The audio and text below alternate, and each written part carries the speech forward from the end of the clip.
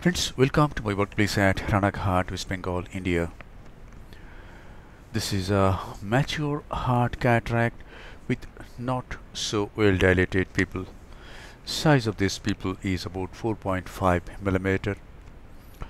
Let us observe this surgery. The main incision has been done at mid-limbus. This is a side port on the left side of the main incision, about 2.5 clock hours away. And now the anti-capsule is to be stained with trypan blue dye. I usually use an air bubble. Beneath this air bubble, the dye is applied over the anterior capsule and the staining is quick. This is a bit of adrenaline to see if the pupil dilates little more. But in this case, the adrenaline had no effect on the size of the pupil. The pupil didn't dilate. And now this is some more adrenaline. And now the antechamber is filled up with 2% hydroxypropyl methyl cellulose. And now capsulorhexis is to be done. I am using a rhexis forceps, a utrata forceps. The anticapsule has been torn, a capsular tag has been raised, and now I am making the rhexis a little larger than the size of the pupil.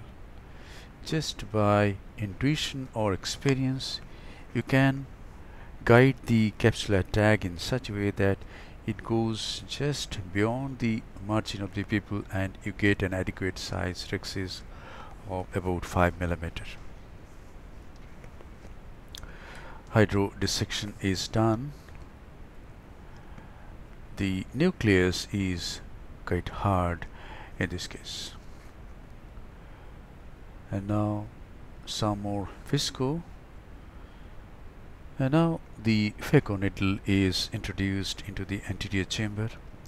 The machine being used is Ocular Cataract 3 from Switzerland. Here goes the phaco needle. See the exposed part of the needle. This is because the nucleus is quite hard. Nuclear sclerosis is grade 4 or grade 4 plus. The pupil is not well dilated, but let us see if we can manage this case without using any pupil expansion device. Yes, we can. If the size of the pupil remains like this, about 4.5 millimeter, we can manage the case without using any pupil expansion device. We have to be very careful. We have to do vertical chop because we should not go in the area where we cannot see. In horizontal chop, you need to go to the periphery of the nucleus, and in this case you cannot see the periphery of the nucleus, so better you do vertical chop. Friends, you must learn all techniques so that you become a very competent and very confident surgeon. Horizontal chop, vertical chop, even phaco surgery without hydrodissection. No hydrophaco you should learn so that you gain more confidence gradually and you get this competence to manage any case. In this case, I am using 400 millimeter of mercury vacuum, 40 ml per minute flow rate, and ultrasonic energy of 75% to emulsify the nuclear pieces. Yes, the nuclear pieces has been nicely managed. There are some bits and pieces of nucleus. It is coming out through the side port. There is a small bit of nucleus. It is not budging. And now my plan is to remove that small piece of nucleus first. otherwise it may get lost behind the iris. Yes, this is the one. It has come out.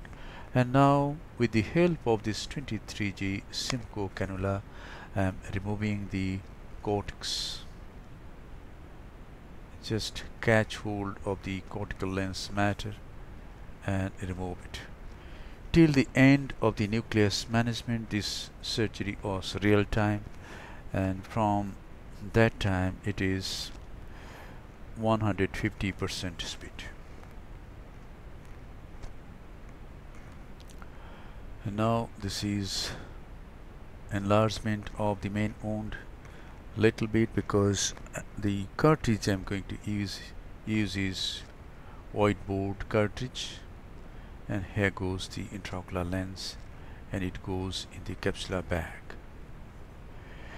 You can see the optic is nicely covered by the rhexis margin. Now the pupil has dilated because of the viscoelastic substance, and this is an iris retractor. We can check all around whether there is any cortex or not, whether the intraocular lens is in the capsular bag or not. All these things we can check. Yes, the lens, the intraocular lens is nicely settled in the capsular bag, and now the viscoelastic substance that has been used for implantation of the intraocular lens, it is being removed thoroughly. Whenever the pupil is small, when the size of the pupil is small and you want to place the lens in the capsular bag at on attempt, it is better to use viscoelastic substance. Yes, now most of the visco has come out. I'm going to use the bimanual irrigation aspiration also for removal of the viscoelastic substance, using the irrigating probe, going behind the intraocular lens, irrigating the capsular bag and irrigating the angles all around, and it is done. This is a bit of moxifloxacin, and now the side port is nicely closed. The main wound has been constructed in such a way that it doesn't require any hydration. It is self-sealed. And now this is the final lavage of the anterior chamber. The anterior chamber is formed, integrity of all the wounds are checked, and the case is concluded. Thank you very much for your attention. Hope this video will help you in developing your surgical skills. Be a great surgeon and serve your patients with love, respect, empathy, and great surgical competence.